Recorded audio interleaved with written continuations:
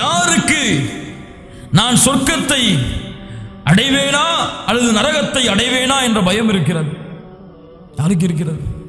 5 வக்து தொழுகிறேன், சதக்கா செய்கிறேன், ரமதானுடைய மாதத்திலே நோன்பு வைக்கிறேன் என்றால் எனக்கு சொர்க்கம் தான்பான்னு எல்லாரும் தன்னை அறியாமலே எண்ணிக்கொண்டிருக்கிறோம். நரகத்திற்கு நான் போவேன் என்றால் யாராவது இந்த பூமியிலே பாவம் செய்வார்களா? என்ன எண்ணம்? சொர்க்கம் நான் செல்ல போகிறேன், அதற்கு இந்த பூமியிலே வாழ்கிறேன் என்ற எண்ணம் தான். அல்லாஹ்வுடைய தூதர் முஹம்மது ரசூலுல்லாஹ் ஸல்லல்லாஹு அலைஹி வஸல்லம் புகாரி அவர்கள் பதிவு செய்கிறார்கள். உம்மில் அலா என்ற ஒரு பெண்மணி, உஸ்மான் இப்னு மத்ஊன் என்ற ஒரு சஹாபி அவர்கள் மரணமாகிறார்கள். அப்போது இருக்கிறார்கள் அல்லாஹ்வுடைய தூதர் ஸல்லல்லாஹு அலைஹி வஸல்லம் அந்த சஹாபியுடைய ஜனாசாவை பார்ப்பதற்காக வருகிறார்கள். அப்போது அந்த பெண்மணி அல்லாஹ்வுடைய தூதருக்கு முன்னால் சொல்கிறார்கள், லகத் அக்ரமக்கல்லாஹ், நான் சாட்சியாக இருக்கிறேன் உஸ்மானே, உஸ்மான் இப்னு மத்ஊனே, நான் உனக்கு சாட்சி, அல்லாஹ் உன்னை கண்ணியப்படுத்தி விட்டான் என்று சொல்கிறார்கள். மரணத்திற்கு பின்னால் அல்லாஹ்வுடைய தூதர் முஹம்மது ரசூலுல்லாஹ் ஸல்லல்லாஹு அலைஹி வஸல்லம் சொன்னார்கள், உமா யுத்ரீகி, பெண்ணை எப்படி சொல்கிறாய்? எப்படி என்ன சொல்கிறாய்?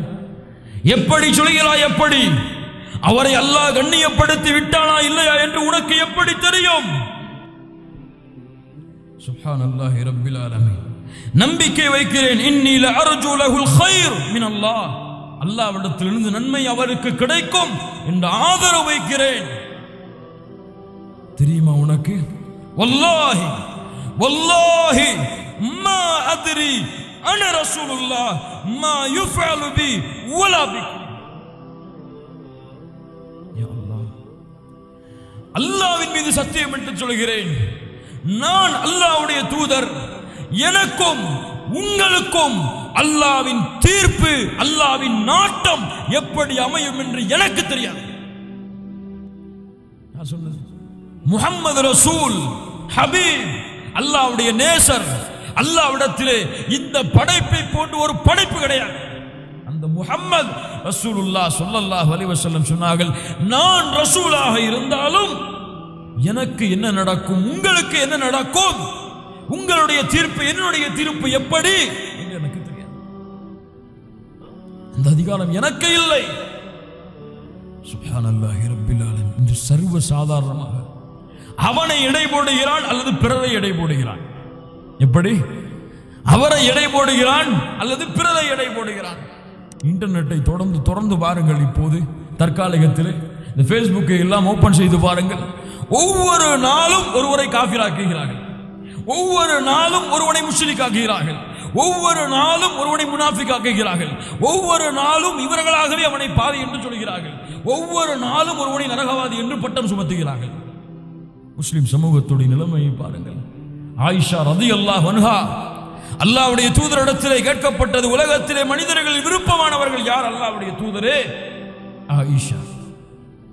சொன்னார்கள், என் மனைவி ஆயிஷா. மற்றொரு முறை கேட்கப்பட்டது, யார்? அல்லாஹ்வுடைய தூதரே, உலகத்திலே மனிதர்களின் நெருக்கமானவர்கள் ஆயிஷா. பிறகு கேட்கப்பட்டது, யார்? அல்லாஹ்வுடைய தூதரே. வேறொரு சந்தர்ப்பத்திலே சொன்னார்கள், ஆயிஷாவுடைய தந்தை. யார்? அபூபக்கர் ரலியல்லாஹு அன்ஹு. இந்த ஆயிஷா ரலியல்லாஹு அன்ஹாவிடத்திலே உக்பா ரலியல்லாஹு அன்ஹு அவர்கள் வருகிறார்கள். வந்து கேட்டார்கள், ஆயிஷா அவர்களே, அல்லாஹ் குர்ஆனிலே சொல்லுகிறானே, ثم أورثنا الكتاب الذين اصطفينا من عبادنا فمنهم ظالم لنفسه ومنهم مقتصد ومنهم سابق بالخيرات.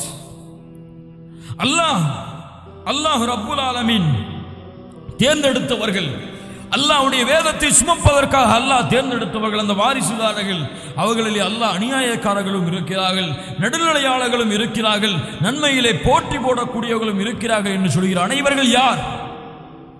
ஆயிஷா ரலியல்லாஹு அன்ஹா சொன்னார்கள், யா புனை குல்லுஹும் ஃபில் ஜன்னah. அல்லாஹ் சொல்லக்கூடிய இந்த தன்மையில் உள்ளவர்கள் எல்லோரும் சொர்க்கவாதிகள், சொர்க்கவாதிகள். அம்மா சாபிகு பில் கைராத், நன்மையின் பக்கம் விரையக்கூடியவர்கள் யார் என்றால், ஃபமன் மதா அலா அஹதி ரசூலில்லாஹி ஸல்லல்லாஹு அலைஹி வஸல்லம் வ ஷஹித லஹு ரசூலுல்லாஹி ஸல்லல்லாஹு அலைஹி வஸல்லம் பில் ஜன்னah. அல்லாஹ்வுடைய தூதருடைய காலத்திலே வாழ்ந்து அல்லாஹ்வுடைய தூதரால் சொர்க்கவாதிகள் என்று சாட்சி கொடுக்கப்பட்டவர்கள், இந்த நன்மையில் முன்னேறியவர்கள் என்பவர்கள். வ மின்ஹும் முக்தஸித், நடுநிலையாளர்கள், நிலையானவர்கள் யார் என்றால் அல்லாஹ்வுடைய தூதருடைய தோழர்களில் அல்லாஹ்வுடைய தூதருடைய தோழர்களை பின்பற்றியவர்களும் அந்த வழித்தடத்திலே வந்தவர்கள். وَأَمَّا الظَّالِمُ لِنَفْسِهِ وَأَمَّا الظَّالِمُ لِنَفْسِهِ தன்னுடைய நஃப்ஸுக்கு அநீதம் இழைத்தவர்கள் என்று அல்லாஹ் சொல்கிறானே அவர்கள் யார்? ஆயிஷா ரலியல்லாஹு அன்ஹா சொன்னார்கள், فَمِثْلِي وَمِثْلُكُمْ وَمِثْلِي وَمِثْلُكُمْ. சுப்ஹானல்லாஹ். என்னையும் உங்களையும் போன்றவர்கள் தான் அவர்கள். யார் சொல்கிறார்கள்? ரசூலுடைய மனைவி சொல்கிறார்கள், உம்மஹாத்துல் முஃமினீன், மூமின்களுடைய தாய் சொல்கிறார்கள் தன்னை. அல்லாஹ் அக்பர். ஆனால் என் ஈமானை நான் எப்படி எடை போட்டு வைத்திருக்கிறேன், என் அமல்களை நான் எப்படி எடை போட்டு வைத்திருக்கிறேன், என் செயல்பாடுகளை நான் எப்படி எடை போட்டு வைத்திருக்கிறேன். அதனால்தான் அல்லாஹ்வுடைய தூதர் முஹம்மது ரசூலுல்லாஹ் ஸல்லல்லாஹு அலைஹி வஸல்லம் சொன்னார்கள், கடுகளவு, இந்த அளவு கடுகளவு யாருடைய உள்ளத்திலே பெருமை வந்து விடுகிறதோ அவர் சொர்க்கம் செல்ல முடியாது, அவர் சொர்க்கம் செல்ல முடியாது. யா ரப்பி சல்லிம், யா ரப்பி சல்லிம். அல்லாஹ் சொல்கிறான், ஃபலா துஸக்கு அன்ஃபுஸக்கும் வஹுவ அஅலமு பிமன் இத்தகா. உங்களை நீங்களே பரிசோதித்து உங்களை நீங்களே சுத்தப்படுத்திக் கொள்ளாதீர்கள், அல்லாஹ் தான் அறிந்தவன் உங்களிலே யார் அல்லாஹ்வை அதிகம் அஞ்சியவர்கள் என்று. ஃபலா துஸக்கு அன்ஃபுஸக்கும், ஃபலா துஸக்கு அன்ஃபுஸக்கும். பிறரை குறை சொல்வதை நிறுத்து, பிறருக்கு தரம் கொடுப்பதை நிறுத்து. நீ உன்னை உனக்கு தரம் கொடு. நீ யார்? உன் ரப்புக்கு முன்னால் நீ யார்?